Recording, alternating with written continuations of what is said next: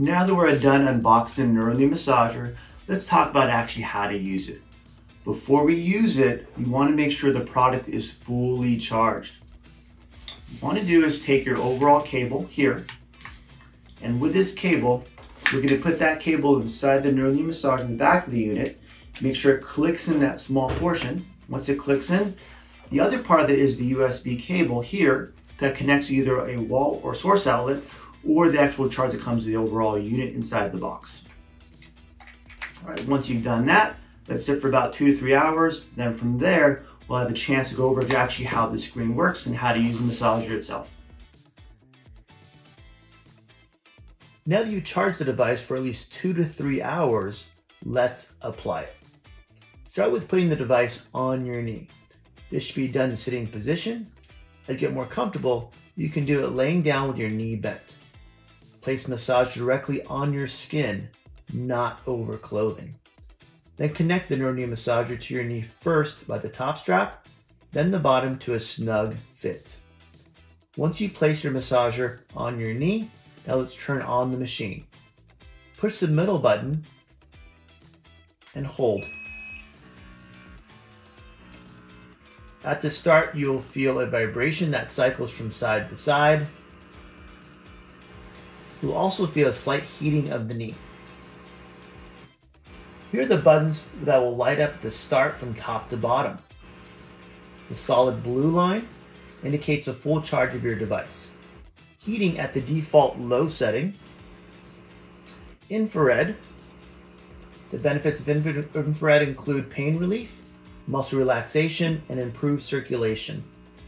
Laser. The benefits of laser include reducing inflammation, pain relief, increased blood flow, and stimulating tissue growth. Lastly, vibration, with the default mode being medium. For the first use, I recommend just enjoying the default setting of the massager. Your Nooro knee massager has an auto shutdown at 10 minutes. As you get more comfortable with the Nooro knee massager, you can start changing the heating and vibration modes. Let's start with the heating mode change. The heating mode defaults to the lowest temperature. To change the heating mode to the medium heat, simply push the lower right button once. When you hear the beep and see the display light change, you will feel immediate warming of the knee to the medium setting. Push the same button again to increase to the high heat setting. If you want to completely turn off the heat, then push the same button again. All the lights to the heating display should turn off. Now let's proceed to changing the vibration mode. The default vibration mode, auto, is the medium setting. To change vibration mode, push the lower left button once. When you hear the beep, the display will change to low and you should feel the difference. Then push the same button again. Once you hear the beep, the display will change to high and you'll feel the increased vibration.